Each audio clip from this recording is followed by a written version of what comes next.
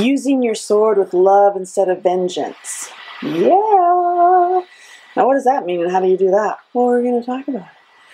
Now, number one is this is not about literally a sword, as you already know. Like, unless you want this one, this is $5 at Target.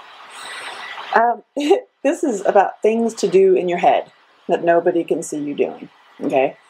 And now that we've worked on it, that you've seen your sword and you can like visualize it, and now we are not going to talk about removing it and dealing with the wound anymore. We're going to look at like how to use it, okay? Now, here are some ways you can, and then obviously you come up with your own ways because you're a brilliant spark of wonderfulness, smarty pants.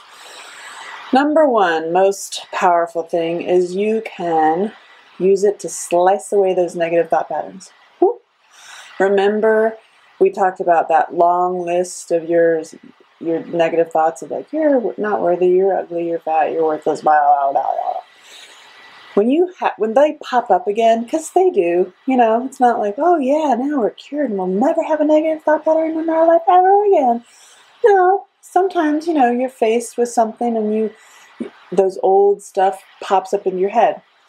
Excellent thing to do is in your mind, just visualize that you are a warrior now. You have your sword and you're just like, shoop, whoop, kind of like, you know, you have a machete and you are moving through a jungle and the path that you usually take that's so beautiful and pristine suddenly has a little growth of weeds and you're like, whoop, shoop, shoop, you know, shoop, shoop.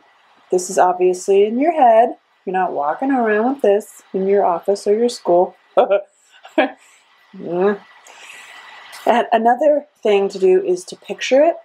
Picture it like held at your side or on your back. Like, how do you feel like how do you feel the most like a warrior?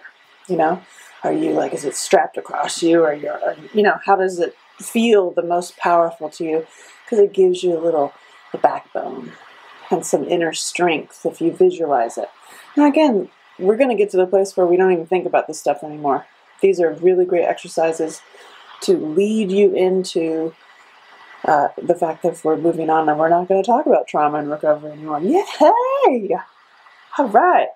Now, another visualization to do is to hold it.